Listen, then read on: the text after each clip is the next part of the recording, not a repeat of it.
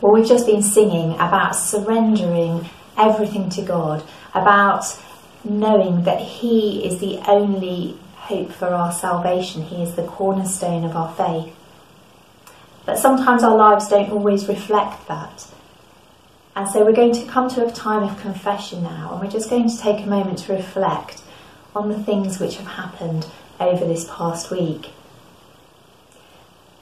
You may just want to close your eyes and just be quiet as we think about things and ways in which we may have let our Heavenly Father down.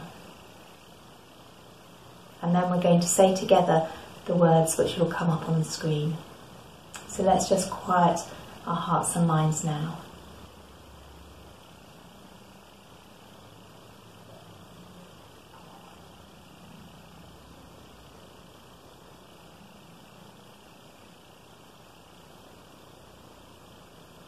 And we say together, O God, our gracious Father, we confess that we have sinned against you and done many things to grieve you. We have often been selfish. We have sometimes forgotten to pray to you, and we have not loved you as we should.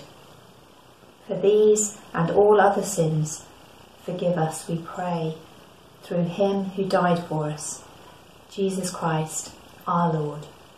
Amen. And the Bible tells us that when we come to God in penitence and faith, He will forgive us. His love is great and it is vast. So let's say thank you to God for that.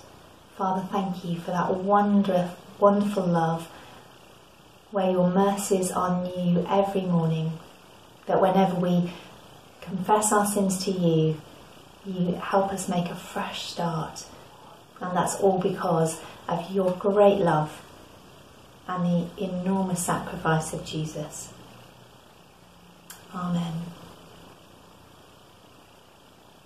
Now at our contemporary service, we're going to be singing an action song. It's quite a new one.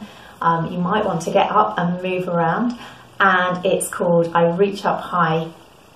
At our traditional service, we're going to be singing the Nunc Dimittis and the Magnificat.